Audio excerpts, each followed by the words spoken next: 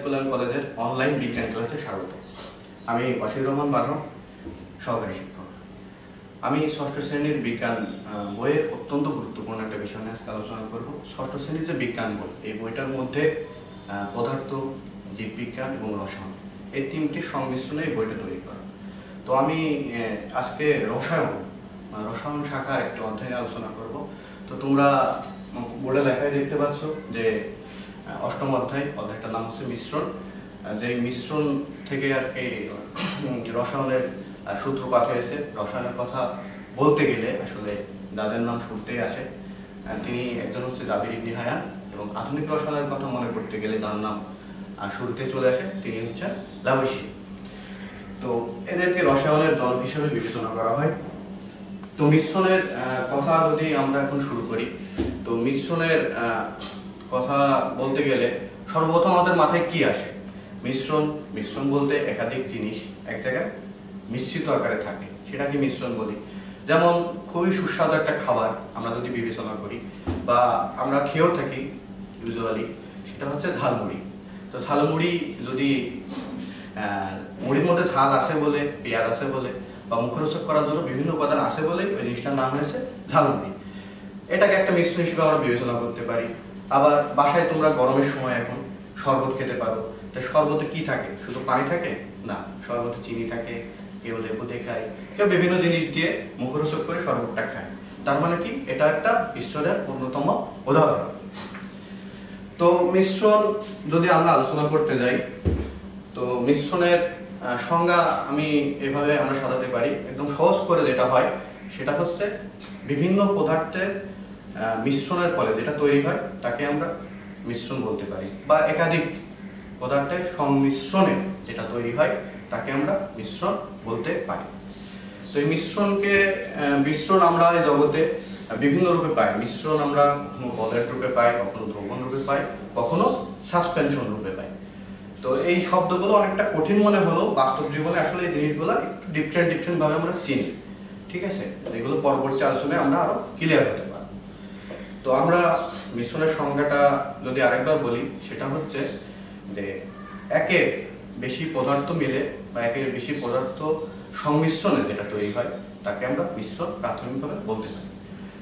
তো মিশ্রণ নিয়ে আলোচনা করতে গেলে প্রথমে যে দুইটা জিনিস আসে সেটা হচ্ছে সমসত্ব মিশ্রণ আর অসমসত্ব মিশ্রণ। সমসত্ব মিশ্রণ কি যদি আমরা বুঝতে চাই, তাহলে আমার কাছে এই যে পানি আছে, একটা গ্লাস, পরিষ্কার গ্লাস, এবং এর মধ্যে পরিষ্কার পানি আছে, বিশুদ্ধ পানি বলা যেতে পারে, এবং আমার কাছে আরেকটা জায়গায় চিনি আছে, এটাও পরিষ্কার চিনি। তো আমরা যদি এই গ্লাসের মধ্যে চিনি মেশাই, যেহেতু মিশ্রণ একের বেশি পদার্থ লাগবে, আমাদের একের বেশি উপাদান লাগবে, যদি মিশাই কিছুক্ষণ যদি এরকম গোলাতে থাকি, অভিজ্ঞতা তো সবারই আছে বাসায় শরবত তৈরি করার, আশা করি আমি।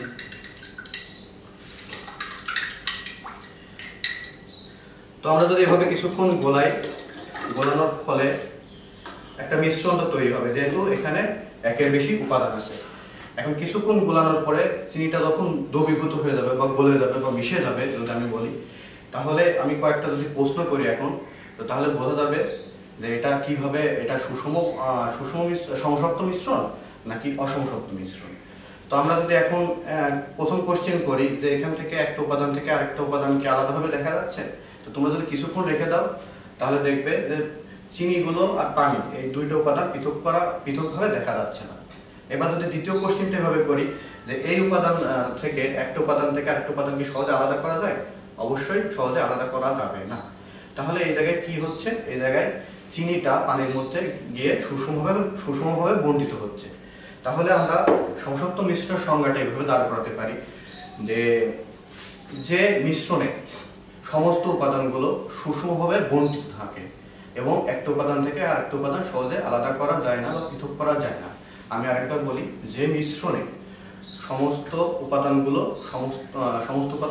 সুষম বলতে সমানভাবে বোঝানো হচ্ছে, সুষমভাবে বন্টিত থাকে এবং একটি উপাদান থেকে আরেকটি উপাদান সহজে আলাদা করা যায় না, তাকেই আমরা সমসত্ব মিশ্রণ বলতে পারি। আমি আরেকবার সংজ্ঞাটা রিপিট করি, যেটা তোমাদের বইয়ের 61 পাতায় আছে, তোমরা এটা দাগিয়ে নিয়ে বাসায় আরো বেশি করে চর্চা করতে পারো। তো সেটা আমি আরেকবার বলি, যে মিশ্রণে বা যে সংমিশ্রণে বা যে সমস্ত মিশ্রণে একটি উপাদান থেকে আরেকটি উপাদান সহজে আলাদা করা যায় না এবং উপাদানগুলো একে অপরের সঙ্গে সুষমভাবে বণ্টিত থাকে, তাকে আমরা সমসত্ব মিশ্রণ হিসেবে বিবেচনা করতে পারি বা একে সমসত্ব মিশ্রণ বলা হয়। আমার কাছে আরেকটা জিনিস আছে, এবার এটা খেয়াল করো। আরেকটা বিকারের মধ্যে আমি কিছুটা মসুরের ডাউল এবং চাউল নিয়েছি, ঠিক আছে? এটা যদি আমরা এখন খেয়াল করি, দেখো চাউল এবং ডাউল দুইটা জিনিস আলাদা আলাদা ভাবে দেখতে পাচ্ছি, কিন্তু এটাও তো একটা মিশ্রণ, কারণ এটার মধ্যে দুইটা উপাদান এক জায়গায় মিশ্রিত অবস্থায় আছে। তো এই মিশ্রণের ক্ষেত্রে খেয়াল করো, ডাউলটা আলাদা, চাউলটা আলাদা, দুটা আলাদা আলাদা করে দেখা যাচ্ছে। এবার আমরা যদি গ্রামের বাড়িতে যেমন আগেকার লোকজন চাউলের মধ্য থেকে কাপড় বাছত, ঠিক সেভাবে যদি আমরা এখানে ডাউলটাকে কাপড় হিসেবে বিবেচনা করে বাছতে থাকি, তাহলে দেখবে যে খুব সহজেই একটা উপাদান থেকে আরেকটা উপাদান আলাদা করা যায় এবং সমস্ত উপাদানগুলো সুষমভাবে এখানে বণ্টিতও হয়নি। কোনো জায়গায় ডাউল বেশি আছে, কোনো জায়গায় চাউল বেশি আছে। তার ফলে আমরা যদি সমসত্ব মিশ্রণের ক্ষেত্রে যদি এটা বলি যে হচ্ছে সমস্ত উপাদানগুলো সুষমভাবে বণ্টিত থাকে এবং একে অপর থেকে সহজে পৃথক করা যায় না, সেটা হচ্ছে যদি সমসত্ব মিশ্রণ হয়। অসমসত্ব মিশ্রণ ঠিক তার অপোজিট হবে, অসমসত্ব। একটা হচ্ছে সমসত্ব, সমসত্ব সমান, সমসত্ব থেকে সমান, সমসত্ব সমান, আর অসমসত্ব অসমান। তার মানে একটা উপাদান আরেকটা উপাদান থেকে সহজে পৃথক করা যায় এবং উপাদানগুলো সুষমভাবে বণ্টিত থাকে না, সেটাকে অসমসত্ব মিশ্রণ বলা হয়। আমি শুরুতেই বলেছিলাম ঝালমুড়ির কথা।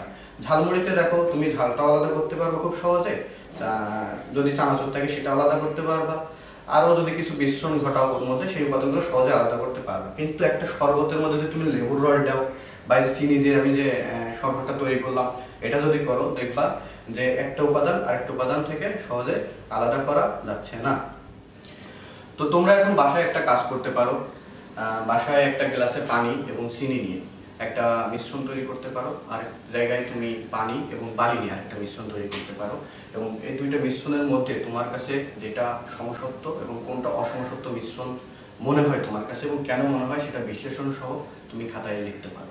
এবং অবশ্যই 61 পাতায় যে কথাগুলো বললাম এই সময়গুলো আছে, যেগুলো দাগিয়ে তোমরা বাসায় বেশি করে অবশ্যই চর্চা করবে।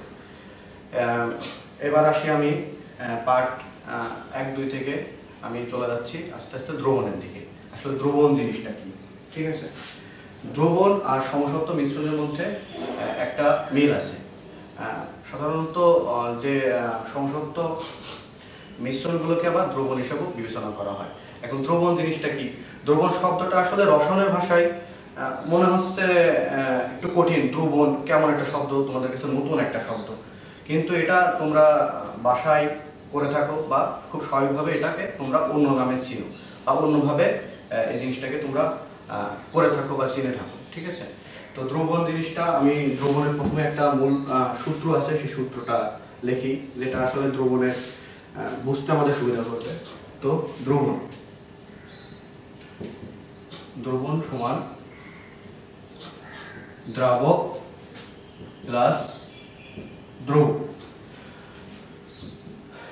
তো খুব সহজভাবে আমি পূর্বে যে চিনির সমসত্ব মিশ্রণ তৈরি করেছিলাম, এটা দ্বারা আমি বুঝাই যে এইখানে কোনটার পরিমাণ বেশি আছে। স্বাভাবিকভাবেই তোমরাও বুঝতে পারো বা দেখতে পাচ্ছ যে পানির পরিমাণই বেশি থাকে। বা যদি আমি একটা শরবতের কথাই ধরি, এই শরবতে কোন উপাদানটা বেশি থাকে? অবশ্যই পানির পরিমাণ বেশি থাকে। ঠিক যেমন এখানে পানির পরিমাণটাই বেশি আছে, কিন্তু এখানে কিসের পরিমাণ কম আছে? চিনির পরিমাণ কম আছে। তো এখানে আমি যদি বলি এই পানি আর চিনি মিলে, যেহেতু এটা বললাম যে সমসত্ব মিশ্রণের আরেকটা রূপ হচ্ছে দ্রবণ, তো পানি আর চিনি মিলে যেটা তৈরি হয়েছে সেটা যদি আমরা দ্রবণ হিসেবে বিবেচনা করি, তাহলে এখানে বলা হচ্ছে যে দ্রবণ সমান দ্রাবক প্লাস দ্রব। তাহলে এখানে দ্রাবক কোনটা, দ্রব কোনটা? ওকে, দ্রাবক হচ্ছে একটা দ্রবণে যেটা বেশি থাকে, দ্রাবক হচ্ছে বেশি থাকে, যেটা বেশি থাকে সেটা হবে দ্রাবক, আর যেটা কম থাকে সেটা হবে দ্রব। অর্থাৎ আমি যদি এটার কথাই বিবেচনা করি, তাহলে এখানে এই মিশ্রণ, এই সমসত্ব মিশ্রণকে দ্রবণ বলা যায়, এবং এই দ্রবণে কোনটা বেশি আছে? পানি বেশি আছে, তার মানে পানিটা হচ্ছে দ্রাবক। আর এখানে কোন জিনিসটা কম আছে? চিনিটা কম আছে, তাহলে চিনিটা হচ্ছে দ্রবণ। আরেকভাবেও খুব সহজে এটা মানে করা যায়, বোঝা যায় দ্রাবক, লাস্টের শব্দটা হচ্ছে ক, কোনো কিছু দ্রবীভূত করে, দ্রবীভূত করে। আর এখানে লাস্টে আছে ব, তাহলে এখানে দ্রবীভূত হয়,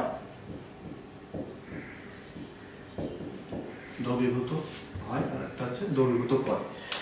তো দ্রাবক অর্থাৎ ক লাস্টে আছে, তার মানে ও কোনো কিছুকে দ্রবীভূত করবে, লাস্টে ক থেকে করবে।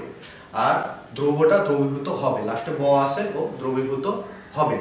আর এখানে দেখো পানির পরিমাণ বেশি, এই কারণে পানিটা হচ্ছে এখানে দ্রাবক হিসেবে কাজ করছে, এবং চিনির পরিমাণ কম, যেটা দ্রব হিসেবে কাজ করছে, এবং ও কিন্তু পানির মধ্যে যে মিশে গেছে, দ্রবীভূত হয়েছে। দ্রবীভূত বলতে শব্দটা কঠিন মনে হলে তোমরা সহজভাবে এটাকে বুঝতে পারো যে দ্রবীভূত তোমরা এইভাবে করো যে যেটা মিশে যাচ্ছে আর যেটাতে মিশছে, এভাবে মনে রাখো।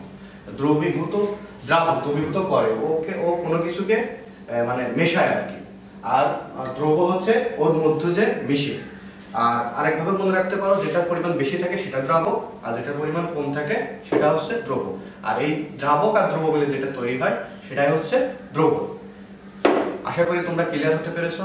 তাহলে আমি প্রথম থেকে পার্ট 1 থেকে আমি আবার আলোচনাগুলো আবার করি। সেটা হচ্ছে মিশ্রণ বলতে স্বাভাবিকভাবে আমরা যেটা বুঝি সেটা হচ্ছে বিভিন্ন পদার্থের সংমিশ্রণ যেটা তৈরি হয়।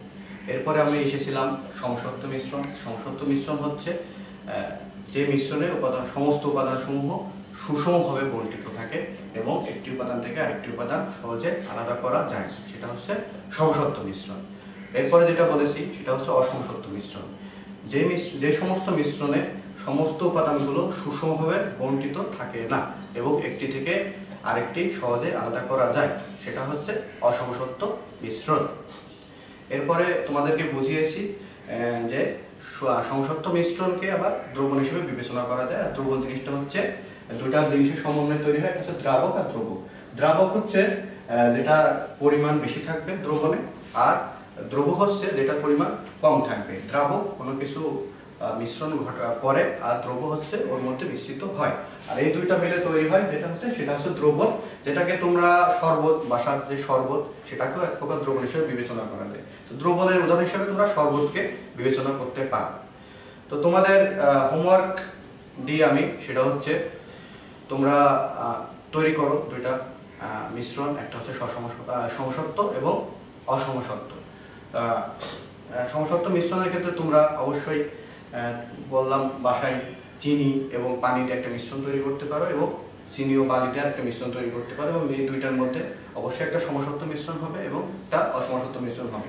তুমি সেটা পরীক্ষা করে দেখবে বাসায়, এবং দেখার পরে ওটা কেন সমসত্ব মনে হয়েছে আর আরেকটা কেন অসমসত্ব মনে হয়েছে, এই দুইটা জিনিস তুমি অবশ্যই নিজের মতামত বিশ্লেষণ আকারে খাতায় লিখবে। এবং এই টপিকগুলো 61-62 পাতে আছে, তোমরা একটু বইটা দাগিয়ে বেশি করে বাসায় চর্চা করবে। এবং আরেকটা গুরুত্বপূর্ণ বিষয় সেটা হচ্ছে করোনা নিয়ে সারা দেশ আতঙ্কে আছে। এই কারণে অখণ্ড মানে স্কুল বন্ধ, অখণ্ড সময় পাচ্ছ তোমরা বাসায়। তো মানুষের জীবনের সময় অবশ্যই মূল্যবান, এবং সব থেকে বেশি মূল্যবান হচ্ছে ছাত্র জীবনের সময়। তো এই সময়টা মানে বাসায় যে সময়টা তোমরা অগাধ সময় পাচ্ছ, ছাত্র জীবনের এই মূল্যবান সময়টা অবশ্যই বাসায় কাজে লাগাবে। কারণ এই সময়টা চলে গেলে, কোনো সময় চলে গেলে পাওয়া যায় না, তবে ছাত্র জীবনের সময়টা বেশি মূল্যবান। তো এটা চলে গেলে আসলে জীবনে অনেক বড় ক্ষতি হবে। তো সেই পর্যন্ত সতর্ক থাকো এবং সাবধানে ও সুস্থ থাকো। আর এই আজকের এই ক্লাস সম্পর্কে কোনো প্রশ্ন বা জিজ্ঞাসা থাকলে অবশ্যই ভিডিও নিচে কমেন্ট করে জানাবে। সেই পর্যন্তই ভালো থাকবে, আশা করি সুস্থ থাকবে। আল্লাহ হাফেজ।